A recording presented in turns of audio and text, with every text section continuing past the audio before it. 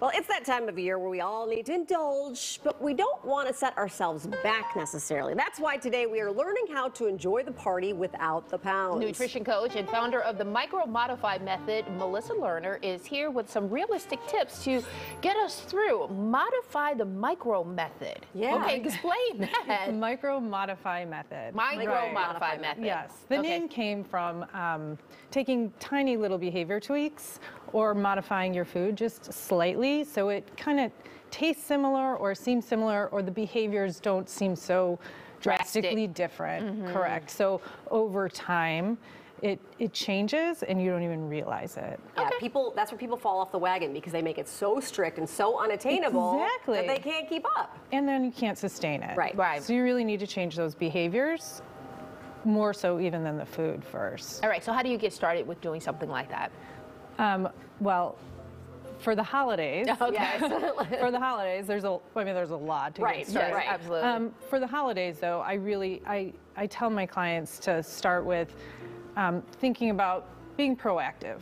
You know, diets are temporary.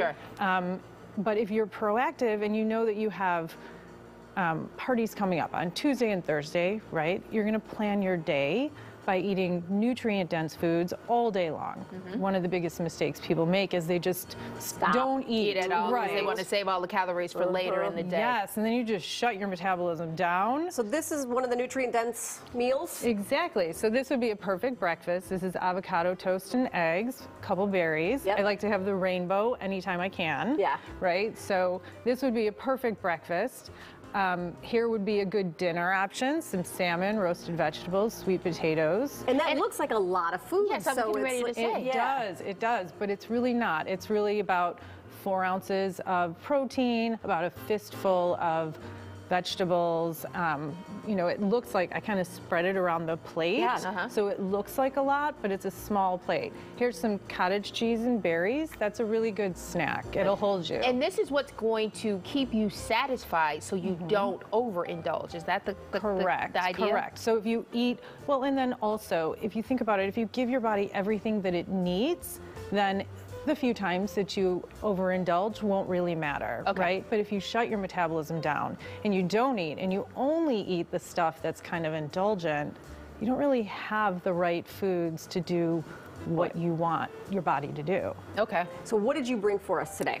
Well, here, one of the things that I tell all my clients and all my friends is that when you go to these parties and there's like a huge display of absolutely delicious looking everything, right? Like everything looks really good. Even the stuff that like you might not normally eat, you're like, well, I'll try that, right? When you look at that, think of the rule of 5, right? Think of like pick out the 5 things that you like the best, the things that call to you. Maybe they're really like, you know, pizza. So here I have I think we have a visual of this so everyone else can see too, but maybe put like a piece of pizza on there. You know, I mean, personally, even bowling alley pizza smells amazing to me, right? Like it's hard to pass that up. So you put the 5 things: a piece of pizza, cheese, any kind of cheese with something sweet to me is like, good. Right? Brie and apricot jam, like, oh, yum. There's always a hot dog of some sort, which, you know, it's yummy. You can't say it's bad. Right. And then a meatball and some kind of skewers. I am totally drawn to things that have like lots of little things on them and pushed together. So I made a plate of my favorite things, right? So you take 1 bite of everything. These are the things that looked the best to you, and you taste them all. So now you feel like you've eaten everything you wanted.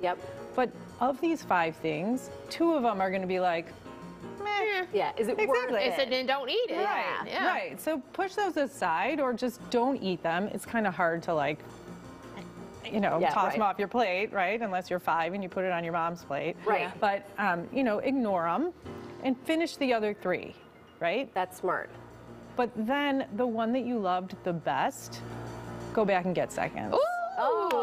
Seconds is a really social thing, right? And it's also, nobody wants to feel called out on like, oh, you're not eating much, huh? Right? So go back and get seconds of the thing that you like best. Personally, I always like to choose something that's going to do the most for me throughout the night. So like here I have 2 meatballs because of all these things, probably the protein. best. Yeah, it's going to be the best choice. Yeah. Right? And obviously, sorry, but we're out of time. I just want to say, because you got a salad there, you need to make sure you Right. still get your vegetables on board. Exactly. And then the rule of 3 applies for desserts. Pick 3 things that you really like, finish one. Yes, Finish exactly. one.